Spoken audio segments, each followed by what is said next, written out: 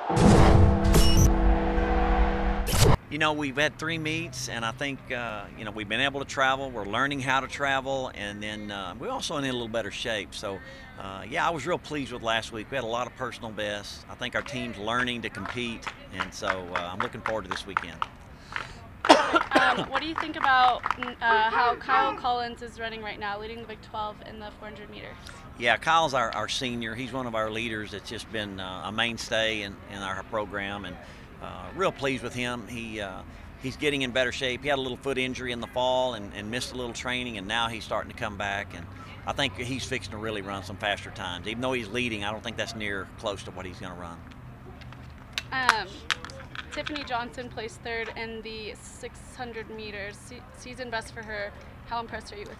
Yeah, I just talked to Tiff, and she is getting consistent. And every time you start getting consistent, running real close, and every week getting better just a little bit, she's fixing to have a breakout meet. And I wouldn't be surprised if it's this week or at Arkansas or at the Big 12. But she's about to break out and I think jump in those 7.4 ranges for the 60 meters and the 200 too. I think her 200 is going to get much quicker.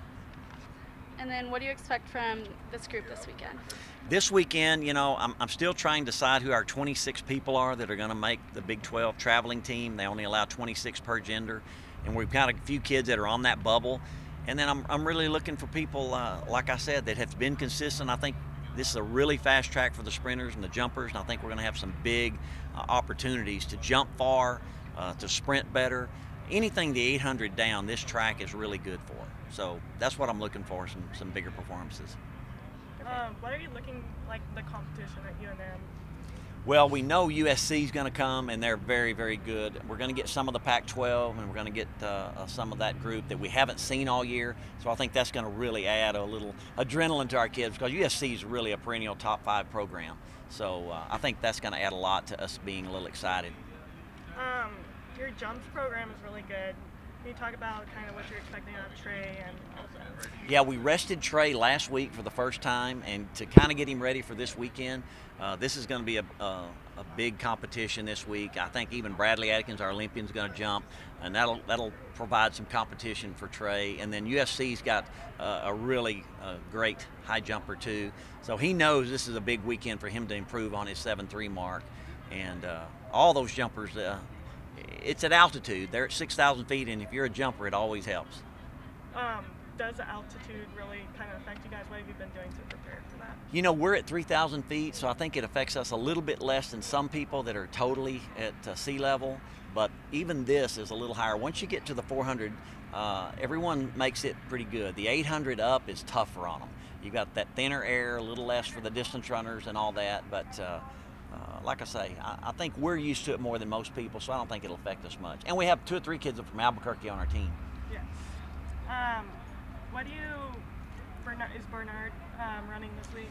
We're not running. A lot of our top distance guys are going to rest this week because of the altitude, and then he'll be ready to go to Iowa State next week. I think I'm very ready. I've been pretty consistent throughout the season, and I'm just really hoping at this meet that I can have a breakthrough and really drop some really big times. So. You're coming off a PR, so what are you looking for this week?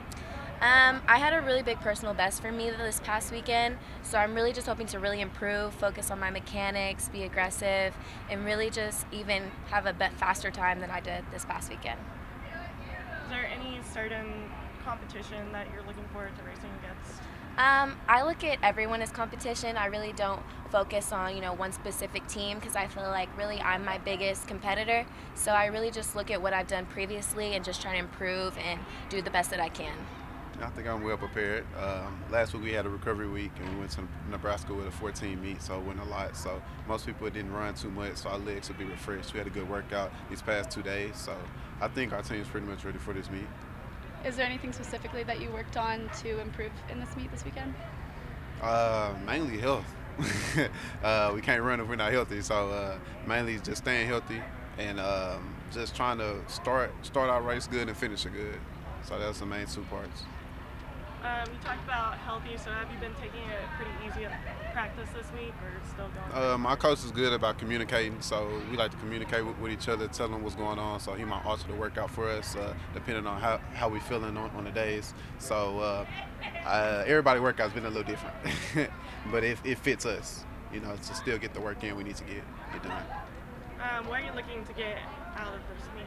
Like, what's your goal? Always to run faster than I did before, you know, so a personal best record, and just execute the race like I need to, and I think everything will be fine and to come out with no injuries. What kind of competition are you looking at this meet? I'm not really sure what teams are going to be here. I know last year Texas and USC and Alabama and a couple of pros was here. So I ended up getting second at this meet last year in the 400. So I'm looking to get first this year and just compete and just run the best to my ability. I know last year at the meet there was a couple of Olympians. Do you expect to see some? Yeah, a couple. I expect to see a couple. I'm not sure which ones, but I mean a couple of being World Championship year. So you know, hopefully a couple will come out and compete and we can see what they got.